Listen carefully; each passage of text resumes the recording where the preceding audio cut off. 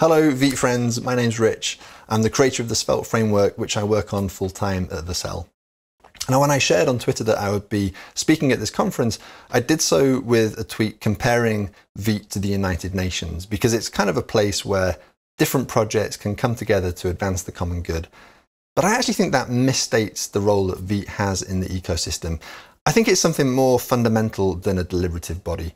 I think of it as providing missing infrastructure in the JavaScript ecosystem. Infrastructure usually isn't very exciting or sexy, but it's what allows societies to be built and become prosperous. So Vite is less like the UN and more like, say, the Department of Transportation. Now, the thing about infrastructure is that it needs effective government and professional maintenance, which unfortunately is where a lot of open source projects fall down. And that's one of the reasons that I'm so excited that this conference is happening today. It's a mark of how well supported and established Vite has become, and the diversity of projects that are represented here gives me a lot of hope that that will continue to be the case for a very long time, which is essential for those of us building things on top of Vite. So, about that, like most of the speakers here today, my unstated purpose is to try and convince you that you should be using the thing that we're building on top of Vite. Vite and SvelteKit have been intertwined for a long time. In many ways, they've grown up together and have informed each other's design at critical points. Many people on the Svelte core team are also Vite contributors, so suffice to say that we're invested in Vite's success. I'm sure some of you have heard of Svelte and SvelteKit, but a lot of you probably haven't, so I'm going to begin by explaining what those projects are. Svelte is a UI framework that's been around since 2016. Like other UI frameworks, its job is to let you write your application in a declarative, maintainable fashion using components. The big differentiator is that Svelte is first and foremost a compiler, which means that component authoring doesn't come with the same set of constraints that are associated with most frameworks. And because of that, we're able to write components in a very concise, expressive way while still resulting in incredibly efficient applications for our users. And people really love using Svelte. Among respondents to the most recent State of JavaScript survey, we have the highest satisfaction scores of any front-end framework jointly with Solid, and with a framework that the largest number of developers wants to learn. If you're one of those people, it's very easy to get started. Using the instructions on svelte.dev, just run this command, which will create a Vite project using Svelte, and you're off to the races. But there's a catch. At some point, as you're building your application, you're going to run into a whole bunch of questions like, how do I structure my source code? How do I add client-side routing? How do I add server-side rendering, which is really important for performance, resilience, and search engine optimization? Given that we have server-side rendering, how do we add server-side routing, ideally in a way that doesn't mean duplicated work? How do I load data in order to render it? As well as getting data from the server to the client, how do I get data back from the client to the server? How do I handle environment variables, including secret ones, sensibly and securely?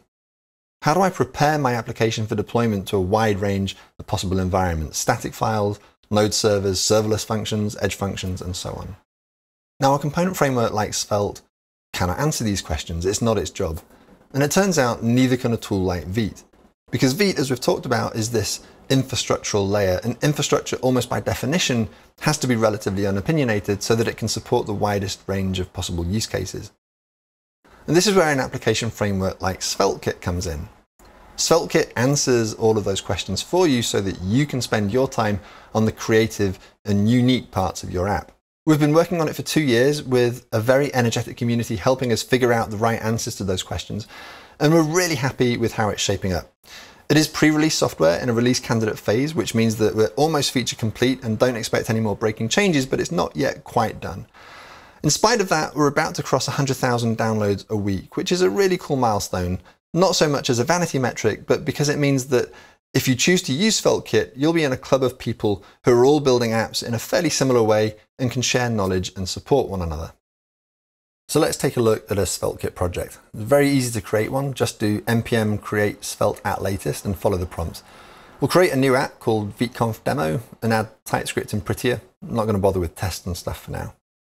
Install dependencies with pnpm because pnpm is cool, although you can of course use npm if you prefer slow things. Then we can pop the hood and take a look inside. The first thing you'll notice is our Vite config, of course, because this is just a regular Vite project. We're using the SvelteKit plugin, but we can add whatever else we need for our project. All of our Svelte configuration goes in this SvelteKonfig.js file. We have a preprocessor for TypeScript and the default adapter, which will let us deploy to various platforms with zero manual configuration. This is also where we configure Vite plugin Svelte, so I'm going to add the experimental inspector option. Now, if we start at the development server, it'll show us the welcome page. We can check that JavaScript is working by fiddling with the counter. And if we want to accept the invitation to edit this page, we can bring up the inspector with Command-Shift, select the element we want to edit, and our editor opens right up to the right place. Obviously, we're using hot module reloading, so we get that nice zippy feedback. Let's take a look at this pluspage.svelte file. As the name suggests, this adds a page to the app, and because this file is in the root of our source/roots directory, this is our root page. The plus prefix is slightly unconventional, but it works really well to differentiate root files from everything else, which makes it really easy to organize our code, unlike frameworks where every file inside the roots directory is assumed to have some greater significance, so you have to put single-use files in a completely separate directory for no good reason.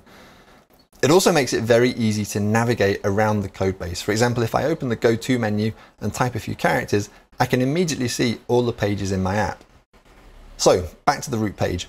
If you haven't seen Svelte code before, hopefully this is fairly self-explanatory. It's a superset of HTML, so any valid HTML is also valid Svelte code. There are some things in here that you won't find in HTML. These JSX-like curly brace expressions, for example, or this child counter component with a capital C. These are coming from the script element at the top of the page.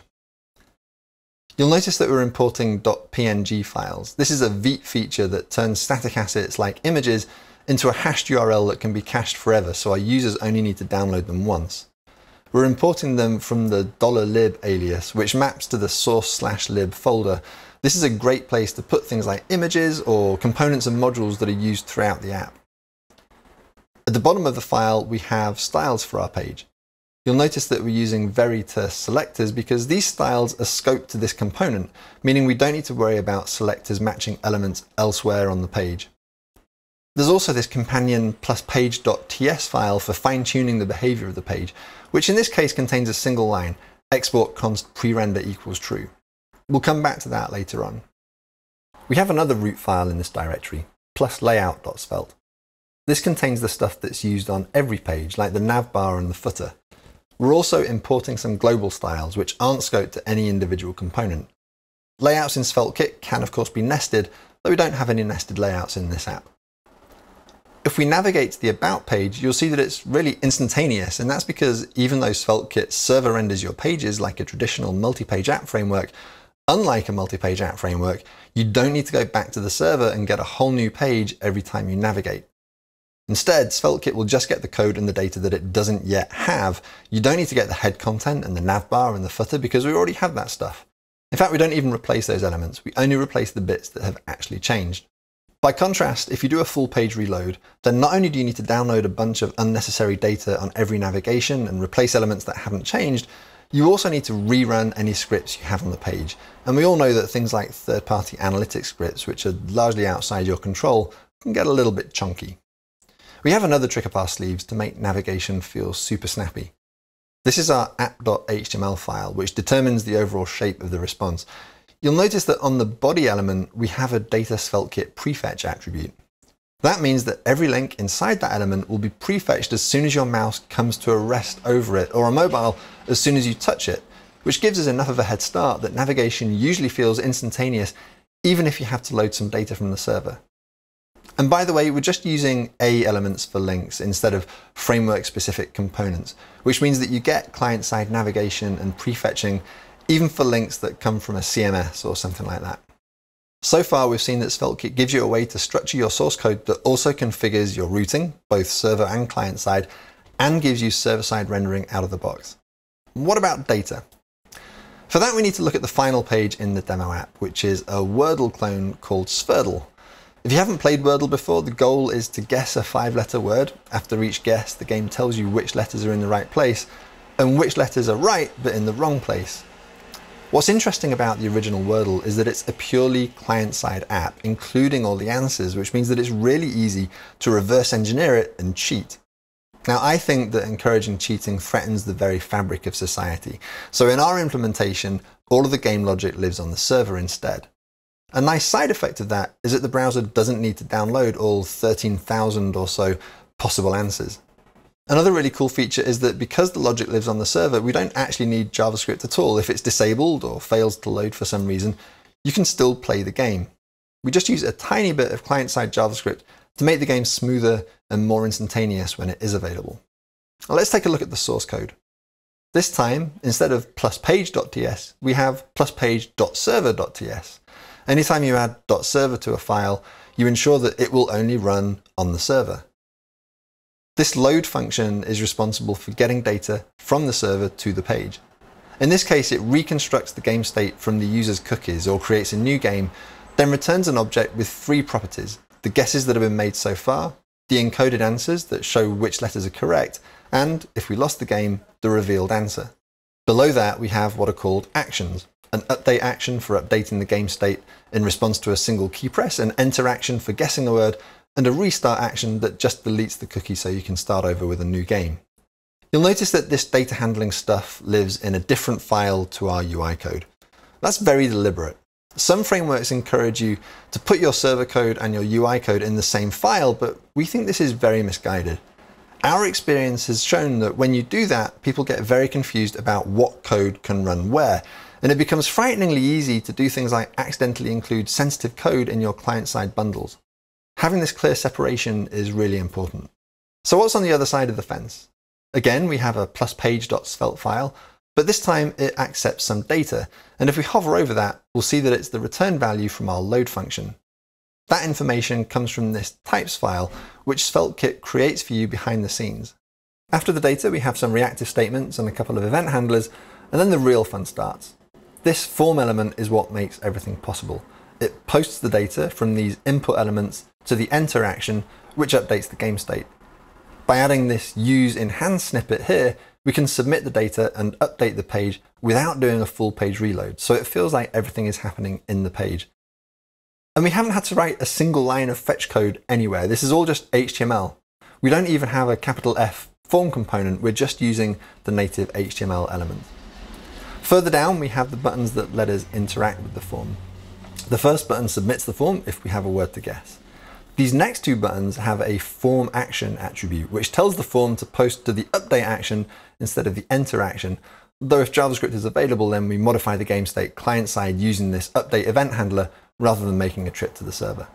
Now, some of you might be more used to using the fetch API to communicate with your server, but I think you'll find that when you start to do things in a more HTML native fashion, things start to click together really nicely.